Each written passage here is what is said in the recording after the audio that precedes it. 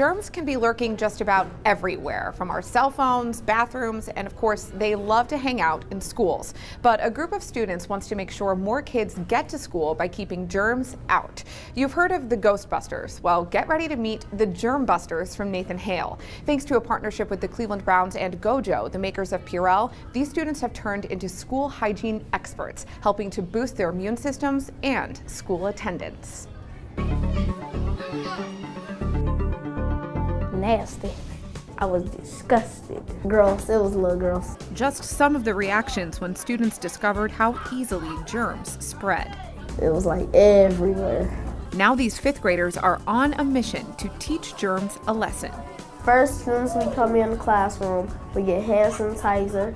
Then we get the bottle of spray. We spray it on everybody's desk. We wipe it down. Then we get the wipes, and then we wipe our desk down and our chair down with it. But that's only the beginning after the students caught Saxonitis, an epidemic you probably haven't heard of, created by fifth grade science and math teacher April Saxon. The not-so-scary symptoms include excitement for math and excitement for science. It includes homework completion, and it also includes perfect attendance. So actually, I want Saxonitis to spread. And it sure did. Using a special glow lotion and black lights, students saw just how quickly germs can spread. And their teachers saw those Saxonitis symptoms spreading too. Students were more excited than ever about science and getting to school. It really drove home the point of when you come to school sick and you spread germs, it literally goes everywhere. And so that really had them rethinking germ prevention and how germs are being spread and how we can prevent a lot of that. The fifth grade has taken on a mission, and they're owning it as far as self-guided learning and self-inquiry, where they wanted to research the different types of germs. So they're calling themselves the Germ Busters because I don't even have to say anything now. They are encouraging each other to sneeze in your elbow and not on your hands.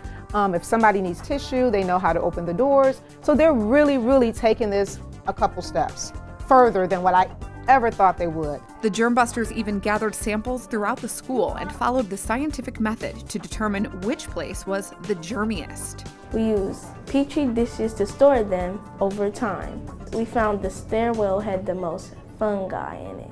The railing, to be exact, so the Germ Busters took action. They shared their scientific findings with the custodian and continue to raise awareness around the school. I need a Germ Buster over in the technology area.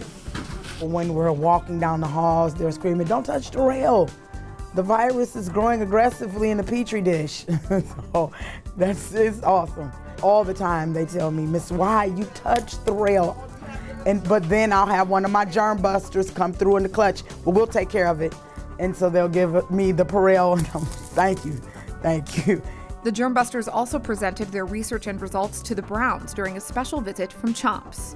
One little germ might turn into millions of germs in your body. And every time you come from somewhere touching stuff, you have to get hand sanitizer or wash your hands. Or your paws if you're Chomps. And it's working. Hygiene is better in the school and teachers have noticed fewer illnesses. So mission accomplished, Germ Busters. Germ Busters is a way to help prevent, illness, and so the kids can get to school and we can educate them.